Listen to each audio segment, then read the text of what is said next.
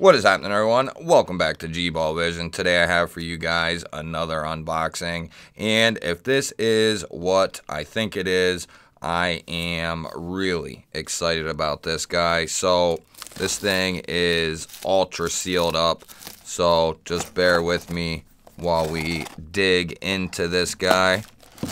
So we have another box. So safe travels. This was definitely prepped for travel. So I am actually having trouble keeping up with which products are which. So yes, this is exactly what I thought it was, and that is awesome. That is all four in the box.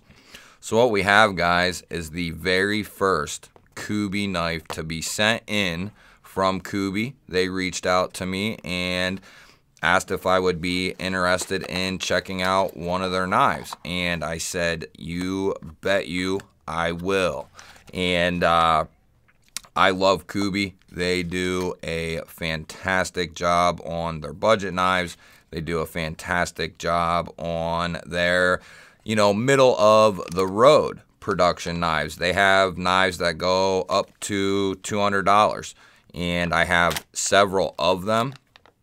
And I've been a big fan of Kubey for a long time, and this model really struck a chord with me when they said that they had this model, and I don't see anything on the box there. When they said that they had this model, and oh man, look at that.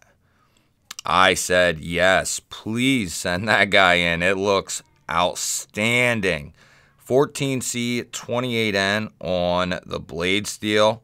You have a cutout and fuller. I like this finish on the blade. I think it's still a sand wash. It's got a high polish to it, and it actually fits the knife pretty well. But what we have that is new to me, and I think pretty new to Kubey, is this crossbar lock.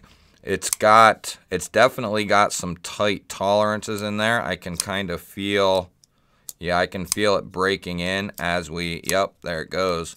So there's definitely some nice tolerances going on in there with that crossbar lock. Nice strong springs. It looks like it's going to be on Omega springs because they send an extra pack in with the knife, which is a very nice touch. So you have a drop point blade with a nice swedge going to that tip. Very nice. That's going to add a nice amount of strength to that tip. You have a little bit of belly here. Nice amount of straight edge. Sharpening choil looks pretty good there. I've always said about Kubey, I love their logo, and they do the KB on the pivot, which I really like. And I really like the logo. I wish that they would just go to the logo here on the blade and just put it any old where. That would be my preference, and it would just look so much better. And that's just my opinion, of course. And then on the back here, you have the maker's initials, and then you have the steel choice here, 14C 28N, and I was ecstatic when Kubey said, yeah, it's in 14C, it's a crossbar lock, and then I took a look at it before, I said, yeah, send it in, because I didn't want to be checking something out I already had, because I do have quite a few Kubeys. And then look at that clip. Very nice clip. The screws are recessed. The pocket clip is not, but there is going to be plenty of room under there for in and out of the pocket. It will be reversible, which is a nice touch, because this is going to be an ambidextrous model for our lefty brothers out there as well. This came nice and centered. Ooh, this thing is solid. Usually a crossbar lock will have a tiny bit of play just because that's how the lock is, or, a minimal amount. This has no play any direction. So that's pretty impressive. That means them tolerances are nice and tight. You have some nice fine jimping up here. Yeah, that'll be nice and usable there, that fine jimping. This is a nice, simple construction, and Kubey executed this very well. So you only have 2 body screws over here. You have, and that will go through the standoff there. So you have flow-through construction. You have 2 standoffs and a lanyard spacer there as well. You have some circular internal milling in those steel liners, and those liners are recessed within these nice G10 scales. They do a, semi horizontal pattern on here, kind of got a loop-de-loop to it, and then you got the circular milling pattern done up here. It flows together very nicely. The crossbar lock is done very well. You can get to those tabs easily, which I appreciate, because all the crossbar locking knives that I've experienced, you have some very good ones as far as being able to, you got to be able to get to these easily, so that way you can disengage the knife.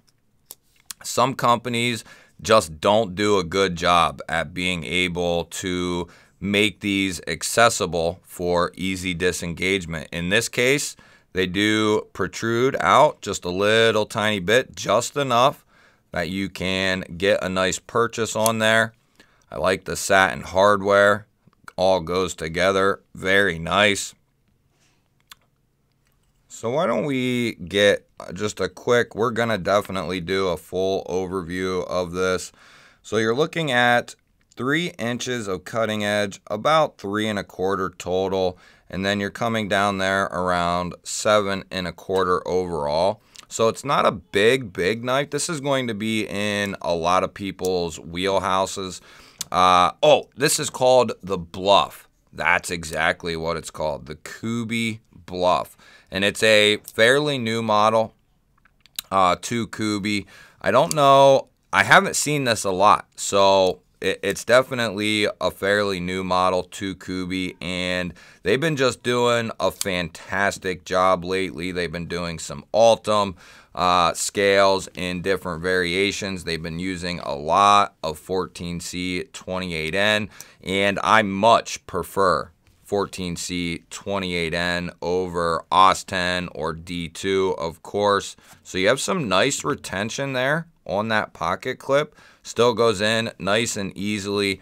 You have plenty of room under there, plenty of clearance to get this guy in and out of your pocket. I really like that pocket clip. They definitely have redesigned their pocket clip. So let's take just a quick little zoom in here so you can get a closer look. Plus I wanted to bring, this is just the first one, I grabbed, but there is a look at one of the ways that they used to do their pocket clip. Now look at that guy. That is just clean, slimmer. This is very nice. Great job on the pocket clip there. This is a great knife, by the way, as well. This is called the Kubey Carve. I've beat this knife endlessly. We will be doing a full review on that soon. But this Bluff, guys, Kubey, I've been on Kubey for a good 2 years. Ever since I bought the S90V Drake, I have been on a Kubey tear. I probably have 20 or 30 Kubey knives in all kinds of different price ranges. I've been following them for a long time, which is one reason why I was really excited about, starting to work with Kubey a little bit. And then they sent me the description of this knife and some pictures and whatnot. And when I saw this thing, I was like, oh my goodness, this is going to be, if it's executed right, the way Kubey does, this is going to be amazing. And all things are pointing to this being very good. Now, a lot of people are going to love the fact that you have the cutout and fuller combo there. There's not going to be any rear flipper. There will not be any front flipper. And I think a majority of people, there are people out there who love front flippers and rear flippers, and I love both. But there's going to be a lot of people out there who appreciate this not having a front or rear flipper. They just want the whole or the fuller combo, and that is it. And I have no issues with that at all. This is a nice slow roller as well. I think once this gets broken in here, you know, it probably doesn't have any oil in it. It's not been broken in.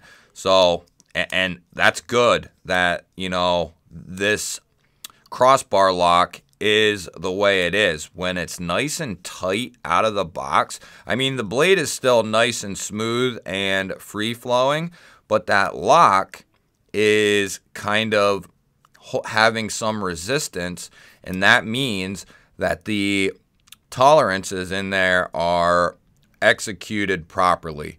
That means, you know, instead of you getting the knife and the knife just kind of flying right down all loosey-goosey, willy-nilly, because of it being so tight, that means it's proper, and that means it needs broken in. It needs time to break in, opposed to the tolerances being a little looser and then you having that better action right out of the box. I would take this 10 times out of 10. I'd rather have tight tolerances, solid lockup, and have to break the knife in than be able to get the knife out of the box and say it has fantastic,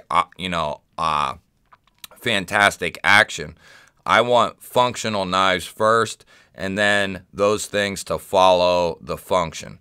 That is, first and foremost, I'd rather have a solid lock like the crossbar lock here with nice tight tolerances. And yeah, maybe the blade won't just fling shut instantly or right away, but eventually, you know, enough opening and closing of this knife, it will start to shut on its own, just like you're seeing here, and it'll take even less to get it to close. The springs in here are very well done. Very well done. Let's cut something with this guy. So we have a nice thin piece of magazine paper here. The edge looks very good on this thing, I might add.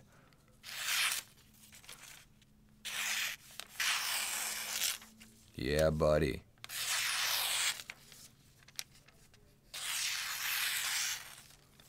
That has a beautiful edge on it. Very nice. And you might be saying, well, that's just paper. Well, how about some cardboard then?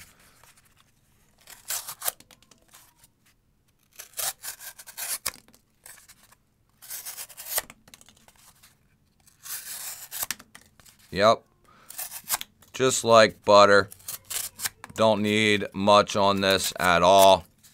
And the other cool thing about this knife is because of how it's designed, you'll be able to get right up on that tip for nice precision type cuts, detailed type cuts, and because of the way it's designed, you'll be able to get right up on that edge as well for a nice control over that blade. So a very well thought out design. Pretty impressive, guys. I really am happy with this design. When I first saw it, I thought that it would be a home run, and it's definitely turning out to be that way. Kubey's not, you know, an unknown company where it's like we got to kind of see, you know, how, you know, this is going to be a good knife. I'm calling it how I see it and how it's been with Kubey for the last few years. I'm already calling it, this is going to be a good EDC knife. There's no question about it. Kubey does a great job on their own line, and then their OEM work that they've been doing over the last year or two is just out of this world good. So they are stepping in all the right directions, in my opinion. So we have one final test here. We're just going to check that lock and make sure there's no slippage or anything like that up towards the tip, center of the blade, and up towards the tang. And right there, I'm happy with that, guys. You you know, there's been a lot going on around the lock testing and spine whacking and all that stuff. And whatever side you fall on is really irrelevant to me. It does not matter. I'm doing this for my own sake and for my own information. And I'm going to put that information out there. And then you do whatever you want with it. If you don't like it, then don't listen to it. If you do enjoy it and want to see, you know, right out of the box, how is that knife handling? How is it, you know, feel in hand? How's the blade? How does it carry? Is the lock strong? Then you are in the right spot, because that's what we're going to continue doing here. I want to know what we're getting right out of the box. So that is first and foremost. You know, if you don't like that sort of thing or you don't agree with it, then you don't have to watch that part or watch it all. That is entirely up to you. But I want to see for myself. I'm not here smashing this into the table or the piece of wood like it's a baseball bat. It is very light taps just to see what that lock is doing. Is it slipping? Is it failing? Is it strong as hell? Just like this. You know, that is what I'm trying to find. Look at that edge. Whew, baby. Kubey absolutely nailed this. Let me know down in the comments what you think of this guy. I'm really interested to hear what you guys have to say about this, because first impressions on this, guys, this is a home run, 10 out of 10. Time will tell, though, and we'll be doing a full in-depth overview of this guy here very soon, so stay tuned for that. Hit the thumbs up button for me. I greatly appreciate it. If you're new to the channel or you've been here before and you are not subscribed, hit that subscribe button down below the video. I would love to have you here. I'm going to throw up a couple new videos. Go check one of those out, and I will catch you on the next one.